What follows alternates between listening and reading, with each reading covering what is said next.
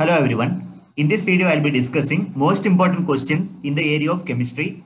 You can expect these kind of questions in the competitive examination. First of all, I request you to note down the right answer. Okay. For later on, you can do the self-evaluation. Whether your answer is correct or not, you can do the self-evaluation. So I request you to go through individual questions. Time being, I'm scrolling down. Okay. So you can pause the video and you can able to note down the right answer. Don't take more than 4 minutes because there are 8 questions. Okay, you can answer it very fastly. All are related to basic science, even the 10th standard level questions only. It is not too complicated one. Those who completed the SSC that particular level, definitely they can appear these questions.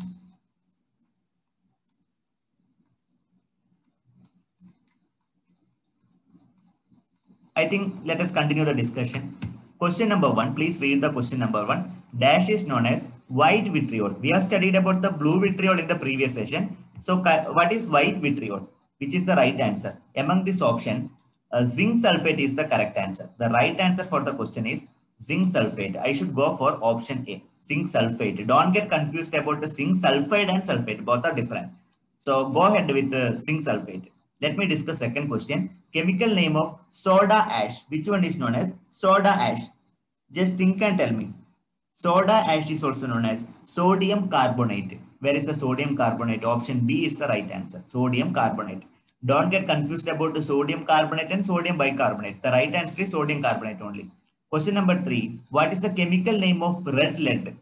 Zinc sulfate, triplumbic, calcium oxide, none of this. The right answer is, of course, triplumbic. Please note down this answer. Let me know your answer is correct or not. In case any clarification, please put up in the comment box. Surely I'll reply back. Next set of 3 questions. Question number 4. Dash is known as quicklime, which is the right answer. What is the quicklime?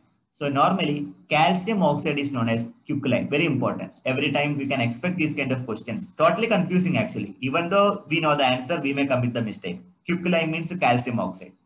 Okay. Now question number 5. Chemical name of plaster of Paris. You are still familiar about the plaster of Paris in case any sprain or something is happening in our leg or hand. We will be putting the medical authorities, there will be medical doctors using the plaster of Paris. You know the importance. Okay. So plaster of Paris. What is the chemical name of plaster of Paris? So the right answer is option C, calcium sulfate hemihydrate. Right answer is option C. Question number 6, dash is known as lime water, which could be the right answer. Lime water.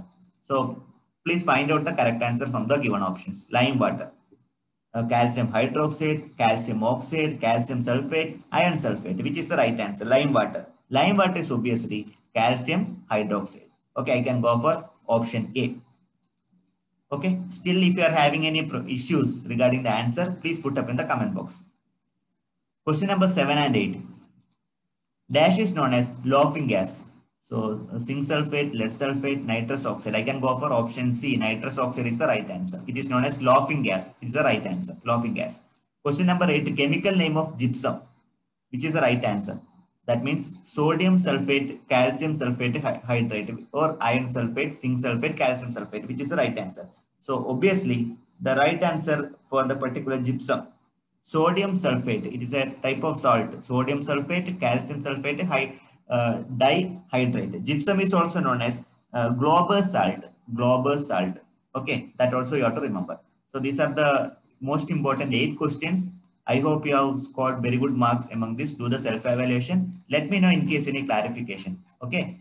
Finally, let me, before concluding, in the remaining part will be continued in the next session. And also the previous video will be putting up in the description box and the I button. You can click on that I button and you can access the previous video. Okay.